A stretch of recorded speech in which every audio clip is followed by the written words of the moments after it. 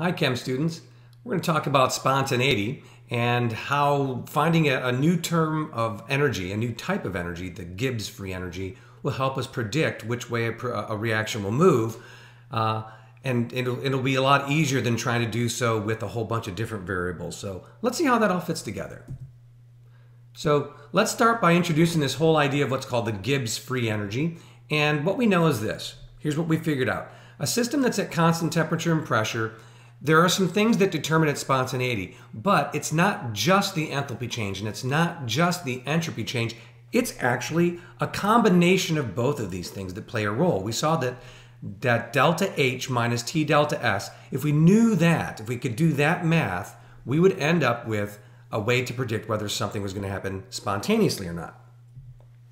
So here's what we're talking about.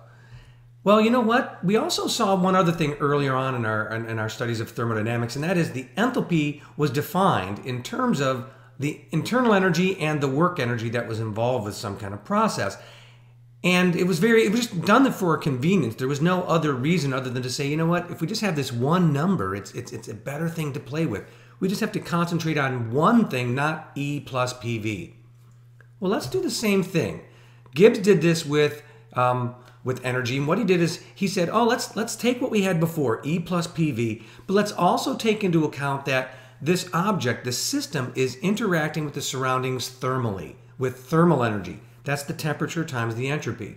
So what we've got is an energy that's the internal energy of the object itself, or the system itself, minus the work that the system is doing, minus any thermal energy it's got by interacting with the surroundings. So that's what we have here.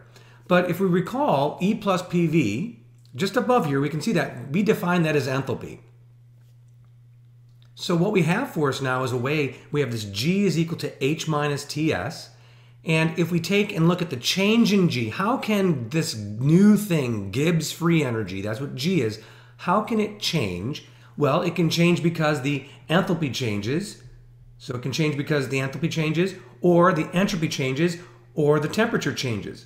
But if you remember, we've been playing around with constant temperature. That's what we've said. Constant temperature and pressure is what we're playing with. Therefore, that delta T would be equal to 0.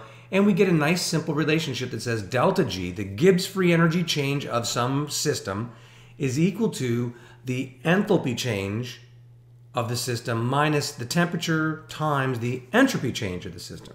Well, if that's the case, then I can just substitute that in. We've got one variable that tells us the same story as the other two variables did. That's a lot easier to handle. And now we can substitute it in and we see that it tells us the exact same thing.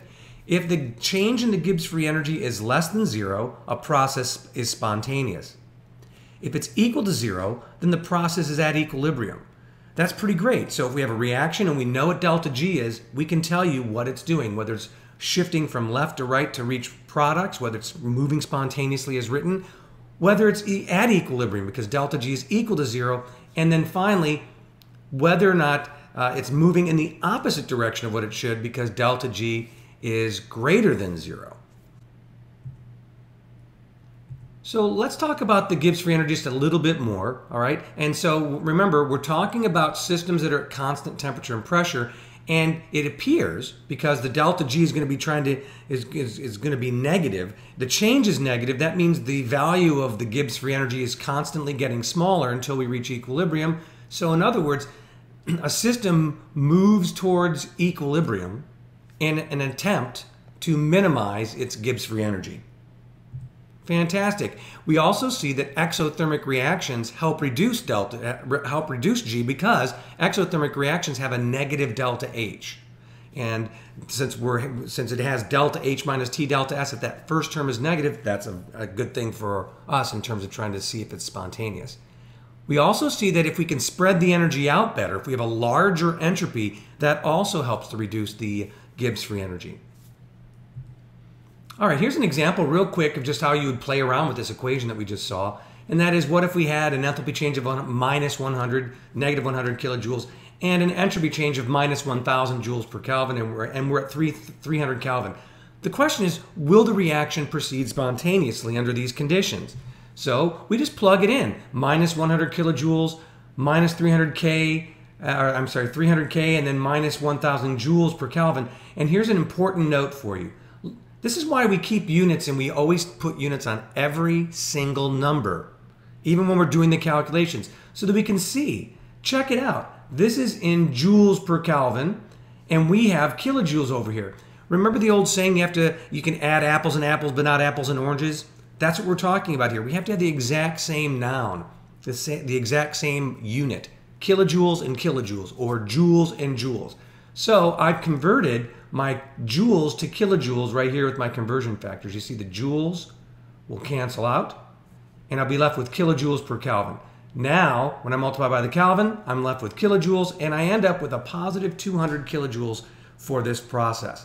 What that tells me is the way that I've written down this process to go from start to end, I get a positive delta G. It's not going to proceed in the direction I've written it because it's not spontaneous in that direction. It's possible that it could proceed in the opposite direction because that process is spontaneous. Because if we reverse the reaction, all of these numbers will change. We'd have a positive 100. We'd have a positive 1,000 if we were to reverse the process. So, how we write a process is very important. And I'd like you to be very specific because the textbooks tend to not do this properly. They tend to say, oh, the process is not spontaneous. I don't know that. All I know is it's not spontaneous in the way it is written. It might be spontaneous in the opposite direction. Keep that in mind. It's a very important thing.